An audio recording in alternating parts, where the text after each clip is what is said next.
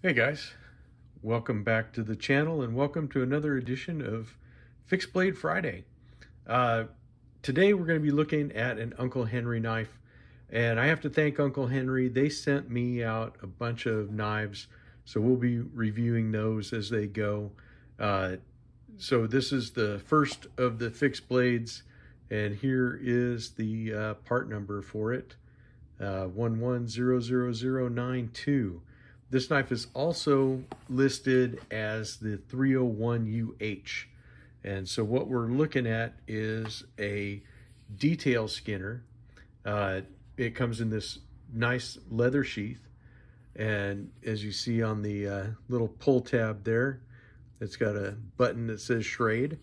Schrade being part of Uncle Henry and Old Timer and Imperial and Hammer brand and all those other good knives. So here's what we're looking at is basically a detail skinner, but also I think it kind of falls into the bird and trout model also.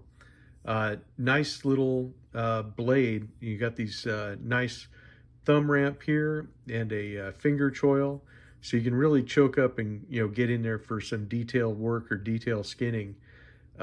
I think this makes a perfect EDC blade myself for a EDC fixed blade. It's really nice. We have the next gen Staglon handles and a lanyard tube. If you like lanyards, you can definitely put one on there. I think this is just a really cool looking knife, and I really like this sheath and how it carries. This thing is perfect. You don't even notice it really when it's on your hip.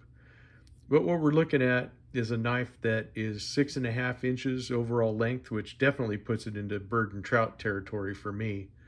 3¼ inch blade and 2.5 ounces in weight. So this is just a nice, light, handy, good all-around knife. I think that this would work just as well, not just in the skinning task, or detail skinning with this really nice drop point blade that it has. But I think this could be an excellent, like I said, camp knife, just having it on you for an EDC, throw it in your tackle box or your toolbox if you needed a knife at some point for some task. I think that this is plenty of blade. 3¼ inches, it's the same as a trapper, so there you go. But yes, just a really nice knife, very comfortable, full tang construction, and the blade is made of 7CR17 MOV steel, which for a real quick update on that steel, it's a modified version of 440A, but it has a little extra chromium in it, I guess, which gives it more corrosion resistance. They're easily sharpened, but if it's easily sharpened, you'll have to touch up the edge a little more often than something that had a harder steel. But for an outdoor knife, I think this is a perfect steel, because you want something that's going to give you high rust resistance, and if you have to touch it up out there, then you can use anything that you're going to find, if it's a river rock or the bottom of a cup, or the window, if you roll down the window on your car or your truck, you can strap it on there and get this thing back in action. So there's lots of good things to say about it, and some people like that, some people don't. Anyways, here's your tang stamping. You got Uncle Henry and script and Schrade there. And here is your part number. Once again, I think knives like this are really coming on strong. I think the EDC fixed blade is definitely something that's on the rise. A lot of people are liking that.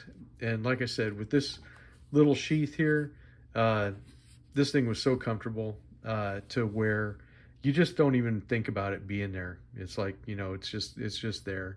And the Staglon looks good. Oops. Oh, there we go. throwing it out. I did a KC. Wow. Threw everything out of alignment. Dang. Let's see. Did we break it? Did we chip it? Nope, of course not. This is the first time I've done that. Believe it or not. You saw it here almost live. Let's see. Let's check out our handle. It's good. We don't got any cracks. Nope, we're good. We survived. It survived the drop test, boys. There you go. So the toughness is there. Just remember, when you drop a knife, let it go to the floor, because a falling knife has no handle, as they say, and it's easy to get in trouble with that. So that's your safety tip of the day. Keeping it good and loose on a fixed blade Friday, right? Whew. All right, boys. Oh, that made me laugh. I'm sorry. I crack myself up sometimes, but you know that. Anyways, that is it for today. We're gonna just stop now before somebody gets hurt, and of course that somebody's probably gonna be me. So I hope you guys have a fantastic Friday. Have a great weekend. If you have a chance, come stop by RJ's Lives on Sunday. We get together 10:30 a.m. Pacific time, and I have a little round table. I get some other YouTube channels on there, and you know, it's just a good time. We just have fun. It's all about knives and having a good time. So if you guys are interested, you know, please stop by, and I definitely look forward to seeing you there. So if you do come over, be sure to participate in the chat so we know you're there. But let me know what you think of little knives like this. I think this is a perfect EDC fixed blade, but you know, you guys let me know. Let me know what you think. Let me know if you like stuff like this. I think I do. Well, you know I do. I like bird and trout knives, and I think this definitely fits in that category, even though they call it a skinner. And I can see why it's designed to be a skinner, but I think it's a good all-around knife, at least in my book. So that's it for this one. I will definitely see you guys on Sunday. Have a good one, folks.